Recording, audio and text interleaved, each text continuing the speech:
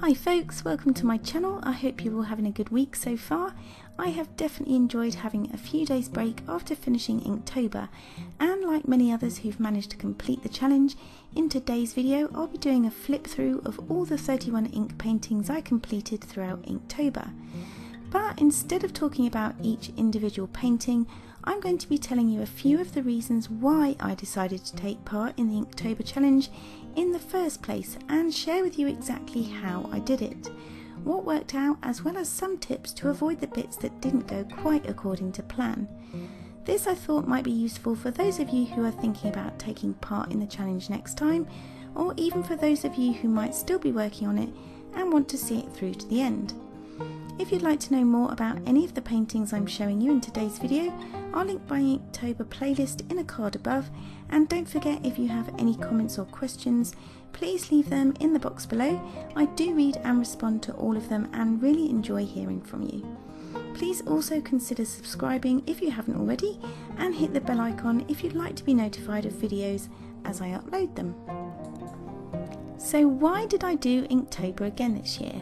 Well, several reasons really, but the main one is simple: to become more confident and competent in my art abilities.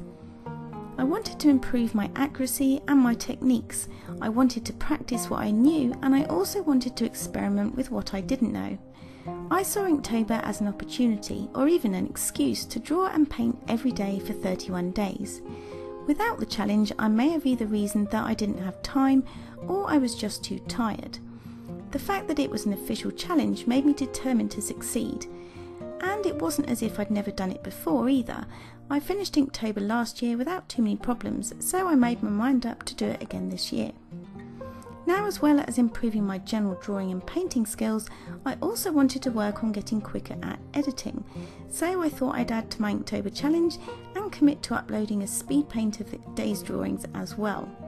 I'm really keen to grow my YouTube channels, and I thought Inktober would be the perfect way to provide regular arty content to anyone willing to take a look.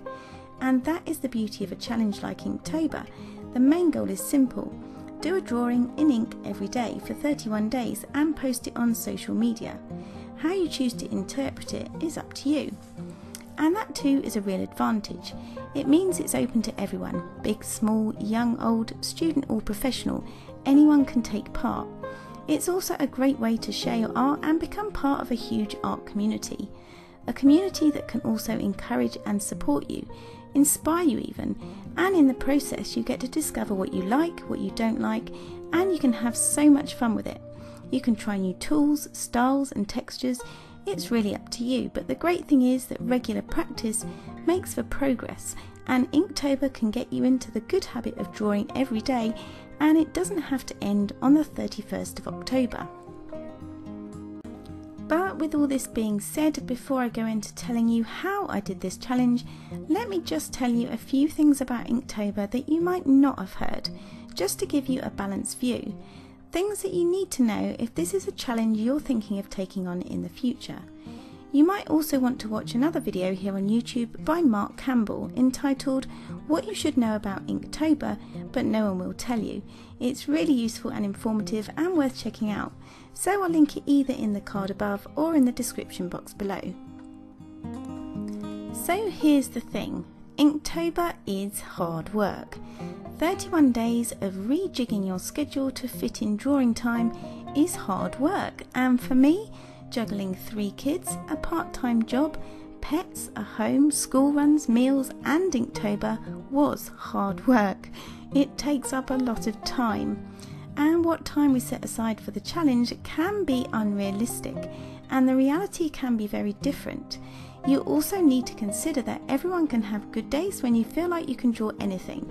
You're improving, it's working, but that can be followed by a bad day when you feel like you can't even hold a pencil properly, and that can leave you feeling demotivated and fed up. So how did I do it then?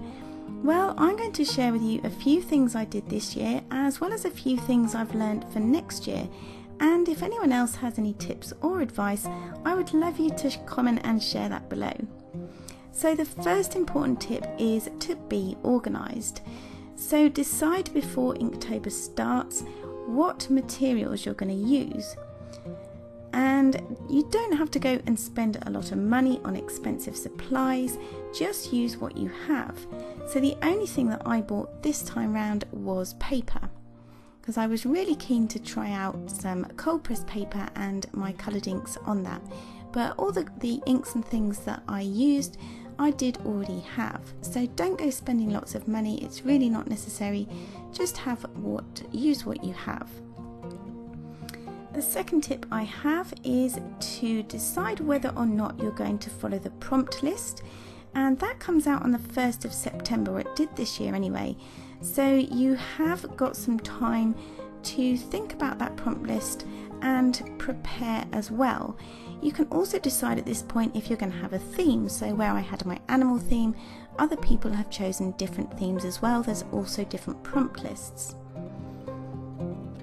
So you can decide what you're going to draw each day before the month even starts, and this can save you a huge amount of time, especially if some of the prompts can be a little bit tricky and might require a little bit of research. Certainly with some of the word prompts this year I did struggle a little bit, and it did take me a little bit of research and time to figure out which animal would fit the prompts.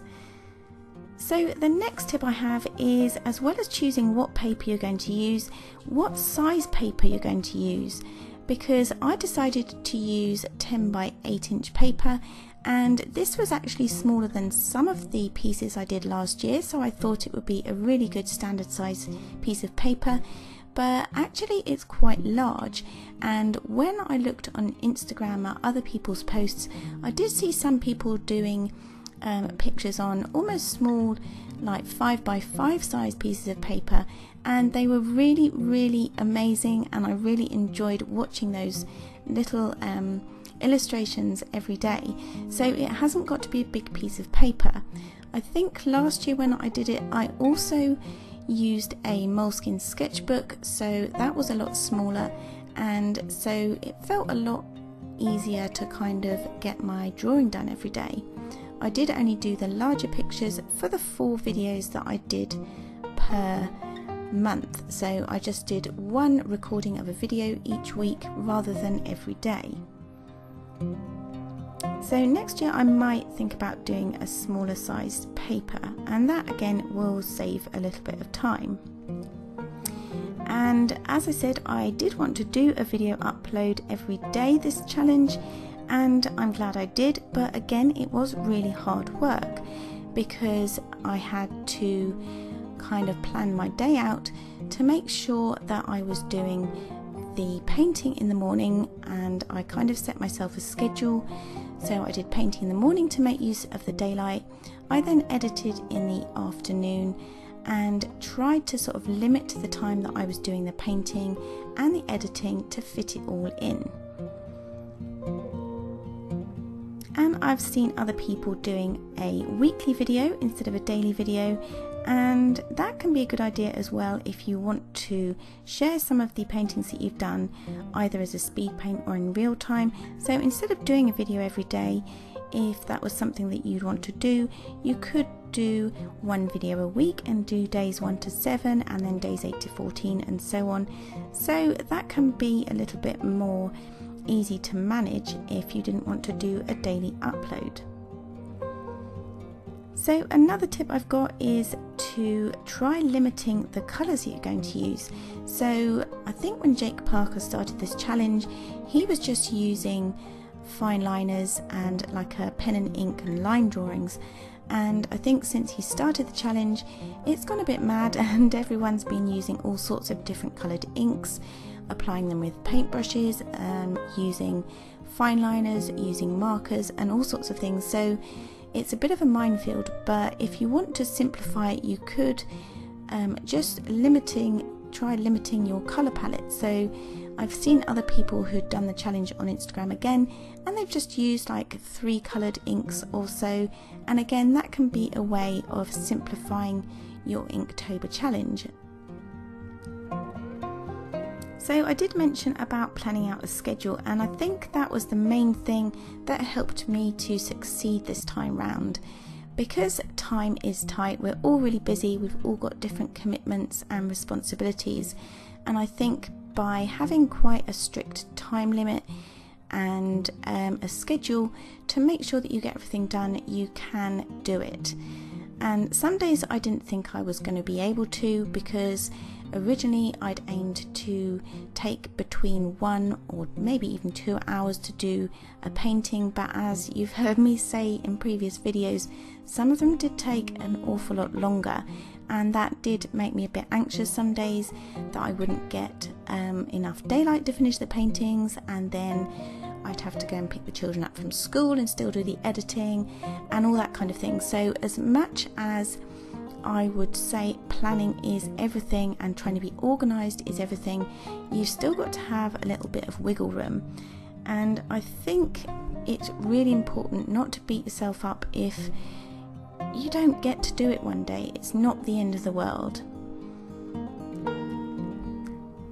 So lastly, I would say that it's really important to realise that it is not a competition. Now, some people do seem to be seeing it like that this year, but whilst it is great to see how others are doing or how they are interpreting prompts and that kind of thing, I don't think you should compare yourself to others in a negative way. So rather look forward to seeing how you have improved over the course of the month, and accept also that some days will be hard, and if you offer words of encouragement and support to others doing the challenge, maybe on social media, then they in return can be a huge source of support and encouragement to you too. So finally, I would say remember that it is supposed to be fun. If you miss a day, as I said, it's not the end of the world. If you can only do 2 days per week, then that's better than no days a week. Do what you can and do what fits in with your schedule. Take part and do the best that you can for you. So I really hope this video has helped shed some light on the Inktober challenge. I hope you've liked it. If you have, please give it a thumbs up, comment and subscribe to my channel, and I'll see you all in the next one. Bye.